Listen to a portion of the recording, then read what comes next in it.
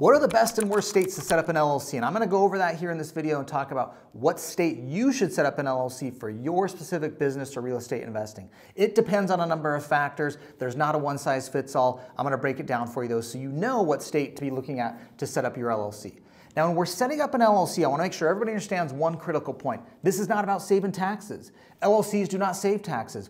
We're setting up LLCs primarily for asset protection. You may be setting up for building credit or having a partnership structure. There's many reasons for it, but a primary reason to set up an LLC is simply asset protection. And I'm going to break down why you get asset protection in an LLC and how states are different. Some states offer different types of asset protection for an LLC than other states. But you got to know the states and the differences there to determine what state to set up your LLC in. Now, sometimes you do not have a choice on the state to set up an LLC in. For example, the first rule of thumb when setting up an LLC is you need to set up an LLC in the state where you're conducting business. If you live in California and you have a business in California where you're selling goods and services, you're going to need to have a California LLC. Otherwise, California courts aren't going to recognize you as a corporate entity where you need asset protection and the protection of what's called the corporate veil. If you're sued in California and you don't have an LLC registered there or a California LLC, you set up in some other state, the state of California is like, we don't care. You did business here and you didn't register in our state. So the first rule of thumb is we need the LLC set up in the state where you're conducting business. Now for you real estate investors, we're going to set up the LLC in the state where the property is located. I don't care where you live and I don't care about Wyoming or Delaware or all these other states you may have heard about to set up an LLC in. We're going to come back to those states and why some people do consider them, but you're still going to need an LLC in the state where the property is located. If you live in Oregon, if you live in Arizona, but you've got a rental property in Missouri, we're going to set up an LLC in Missouri for the property in Missouri, okay? So we're always focusing on the state where business is being conducted. If you're selling goods or services, that's where the business is selling goods and services. A lot of times where you're located if you're working in that business every day. And for real estate investing, we're talking about the state where the property is located. That's where we're going to go set up the LLC for you real estate investors. Now, I want to run over a few states that are important in the discussion of LLCs. A lot of states are similar, but there are some states that are outliers in terms of positives and are outliers in terms of negatives. Well, let's go to some of the outliers in terms of positive. First, on the positive side is a Wyoming LLC. We're going to talk about a Wyoming LLC and why it has a unique type of asset protection called charging order protection, and it also has some privacy benefits that other states don't offer. Now, on the negative side of things, there are some states that are very expensive for an LLC, California being one of them. California has an annual fee of $800. You have to pay a state fee of $800 to the state of California just for the pleasure of having an LLC in the state of California. And there's other states that are $300, $500 of state fees. A lot of states are going to be around $50 to $100 in annual state fees. Some states, like Arizona, you have a zero annual fee. So it just depends on the state where you're located. And one thing to keep in mind is California is going to be a high fee state. Delaware is actually a little bit higher fee state. Nevada is a high fee state. Wyoming is a relatively low fee state with a $100 annual fee. All right, now let's talk about what type of asset protection benefits do you get in an LLC? What is the whole purpose of having an LLC? All right, now let's go to the whiteboard. I'm going to break this down here and describe what type of asset protection you get when you actually have an LLC.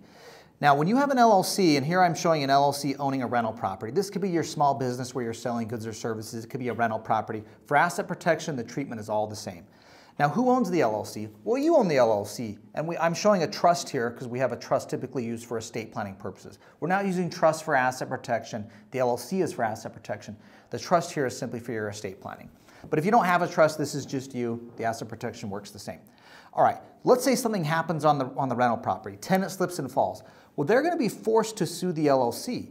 They can't sue me personally. I don't own the property. My LLC does. My LLC leased the property to the tenant. My LLC sold the goods or services to the customer. They can't sue me personally. That's why I have an LLC. So they're forced to sue the LLC. Now, that plaintiff can get at whatever the LLC owns, so any equity in the property is going to be at risk, but they can't come down and get to me personally. This is called the corporate veil. Now, this corporate veil is provided in corporations and LLCs. And what it does is it protects the owner of the business from the liabilities of the business.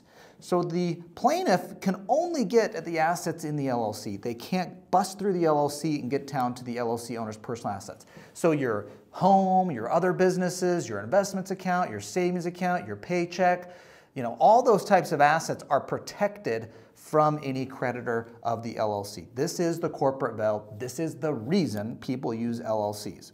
Now, in all 50 states, you're going to get a similar corporate veil treatment. There is not much variability between the 50 states. You will get this in every 50 state where you're setting up an LLC.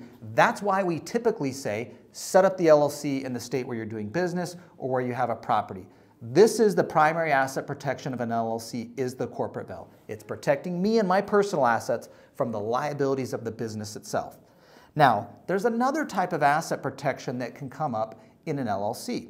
This is called charging order protection, or called a charging order protection entity or COPE.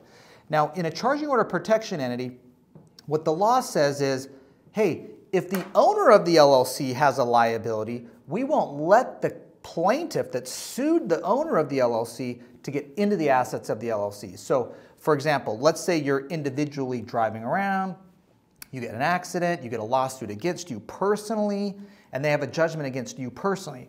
Or you default on a credit card or some other loan or line of credit, and you get a lawsuit and a judgment against you personally, where the creditor is going to try and collect on your assets. And if you're like, well, my significant assets are all owned in LLCs, what they're going to do is they're going to try to get into the LLCs to force the sale of assets in an LLC. See, here they're working backwards, and they're trying to go from you personally, where they have a judgment, into the LLC. Now, in most states, when you have one owner of an LLC that's just you, and there's a lawsuit against you, they are able to go through the LLC and force the sale of assets, get any cash out of the LLC, or force the sale of assets in there to pay off a judgment. Now, there are some states that restrict that in single-member LLCs, Wyoming being one of them. So, for example, if I had a judgment against me personally, and that plaintiff wanted to get to my LLC because I had a rental property in there with $500,000 of equity, they're going to force me to sell it to pay off the judgment. What they would do is they would go to the LLC, they would file a lawsuit against the LLC after they have the judgment, and they would request the assets be sold to satisfy the judgment. Now, if that LLC was in Wyoming, we would get what's called a charging order protection. Now, this is why it's called a charging order protection entity. They're going to get a judgment against the LLC, but they can't force the sale of assets. So this judgment attaches to the LLC, but it prevents the sale of assets or any interruption of the business, distribution of cash, and so that judgment just sits there at the LLC level. It basically never gets paid until you're going to send money from the LLC down to you personally, where you have a judgment anyways. So in states like Wyoming, where you get a charging order protection entity, even in a single-member LLC, that is a significant benefit. Now, we do not recommend this for every client. Most of our real estate clients are not going to go to Wyoming to get a charging order protection entity because they're not looking for that type of asset protection. They're not worried about their personal liability. They're worried about their business liability affecting their personal assets, okay? So they're worried about a tenant slipping and falling, a customer coming back and suing them for something, and coming after their personal assets. That type of asset protection we get in all 50 states. You do not need to go to Wyoming for that type of asset protection. But if you're worried about personally getting judgments and someone going after assets in your LLC, that's when you need a charging order protection entity and why you might consider Wyoming. Now, if you remember what I said earlier, I said, well, even if you're using a Wyoming LLC, you're still going to need another LLC to own the property based on when the property is located, because most of you aren't there buying Wyoming rental properties. So if I have that property in Missouri, what I'm going to do is my LLC could be in Wyoming here, and that LLC is going to own an LLC in Missouri, which is going to own the rental property in Missouri. Okay. Now I've got an LLC in the state where the property is located. Tenant slips and falls. They're forced to sue the LLC here. They can't come down to the Wyoming entity. They can't even come down to me. I've got corporate veil protection right here. Also, let's say they got a lawsuit against me personally. I had a line of credit from some business that went belly up. I personally guaranteed it. And now let's say they're going to sue me personally. I get a judgment against me. And they're going to come up here to this rental property that's $500,000 of equity. Well, what's going to happen now is they're going to get stuck right here with this charging order protection. And they're just going to get a charging order. I decide not to sell it. That creditor is just going to sit there. Now, the downside is that creditor is going to be there. They don't go away. So I've got to try to negotiate to get them away, because eventually I'm going to want to take equity out of this thing, right? I could continue to just build assets in the LLC, though, and just leave them hanging out there. The fact of the matter is most creditors don't love being in a charging order situation because they don't get paid. They can't control when they get paid, and so that's a great situation, an opportunity for you to negotiate to pay off the creditor for pennies on the dollar. But that is the charging order protection entity. This is why a lot of people recommend Wyoming. This is the primary reason lawyers in our law firm are doing this for clients, is to get this charging order protection. If you don't have $1 million in assets in an LLC, I wouldn't even worry about this. That's a little overkill. We typically like the Wyoming LLC for charging order protection when someone has $1 million of assets or more. They're trying to protect from their personal risks and liabilities and someone going after the rental property. Now this could be, again, a regular business, but this is typically done on your asset side of your thing, whether this is investment accounts or rental properties.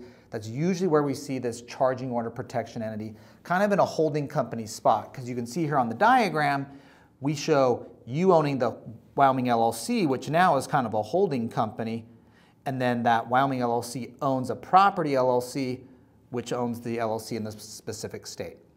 So here we've got, again, two LLCs owning a property.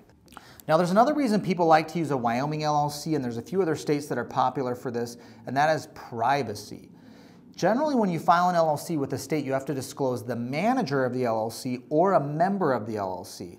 And so you're having to disclose either who's an owner or who's the manager of an LLC. Now in our office, we always do manager-managed LLCs. We never disclose who the owner is, but we do disclose the manager, and many times the manager of an LLC is the owner. The manager of the LLC is like president of the corporation. This is the person who can make decisions on behalf of the LLC. But in a member-managed LLC, which we don't recommend, you're always going to have to show at least one owner when you're filing this. Now there's an exception to this in a number of states, probably about 5 different states out there where you do not have to file and show the manager or member of an LLC. You simply have to show an organizer, which could be your law firm. For example, we could serve as that when setting it up. Wyoming is going to be the primary state where this is available, and Wyoming also doesn't require a manager or member to sign on any renewals that could be publicly available. So that's a reason Wyoming has been popular. It does not require a manager to be listed, it does not require a member to be listed, nor does it require them to be listed on a renewal. You can designate an agent for that. That is, again, a popular reason why people like to use Wyoming. States like Nevada used to have this and don't anymore. They require disclosure of that could be publicly available. Some states have it where they don't list it publicly on their website, but if someone pays and goes behind a paywall at the state to pull the actual recorded documents, they could see who the manager or member is. Some states don't require you to list that on the initial filing, but on your renewal you have to file it. So there's a lot of variability to that in terms of what type of privacy can I get. But we like the Wyoming LLC because we know we don't have to list it when you file, and we know your name doesn't have to be listed upon renewal. You can designate an agent or organizer, which could be your law firm. Of course, we do that in our law firm for our clients. All right, so let's back up and summarize here. You're going to set up an LLC in the state where you reside and are conducting business, or the state where you have a property. For those either real estate investors with rental properties, we're going to do an LLC in the state where that property is located. Remember, LLCs are not designed to save on taxes. You can use an LLC to save on taxes if you're selling goods or services, but that's going to require an S election, another conversation for another day. What I'm trying to focus here on is asset protection and knowing the state to set up your LLC in when you're conducting business. Now, everybody's situation is different. There's no way I could cover this in a short video here. It requires specific consultation in your specific situation. And a lot of times there's pros and cons, and there's not a cut and dry situation of what state to set up your LLC in. You could be an online business, doing business in multiple states. What state do I set up my LLC in? We may default to the state where you reside, but what if that's a state that's a crappy state, like California for LLCs? There's a lot of other planning considerations there. How big is your income? Is this a high-risk type of income situation? Do we have a state income tax issue? There's a lot of different considerations there in setting up the LLC we don't have time for in the video. But when you're conducting business, you need to look at the state where the property is located or the business is being conducted. One misconception I want to make sure everybody understands is you do not get around state income tax by setting an LLC up in a state that has 0 state income tax. If you're doing business in Arizona, for example, and you're like, well, I'm just going to set up a Nevada LLC because there's no income tax in the state of Nevada, and I'm going to conduct my business in Arizona, whether that's a rental property or selling goods and services, that doesn't matter. The state of Arizona is still going to require you to pay state income tax to the state of Arizona because that's where the business is being conducted. So don't think setting up an LLC in a different state is going to get you out of any state income tax. A lot of people have a misconception and think that. Now, if you need any help planning this, sorting this out, fixing an LLC, setting up the right LLC in your situation, contact my law firm, KQS Lawyers. So you can click the link in my bio to access that. And make sure you're subscribed. I'm always going to be coming on this channel, writing more content about how to save on taxes, build wealth, protect your assets, and take control of your financial future.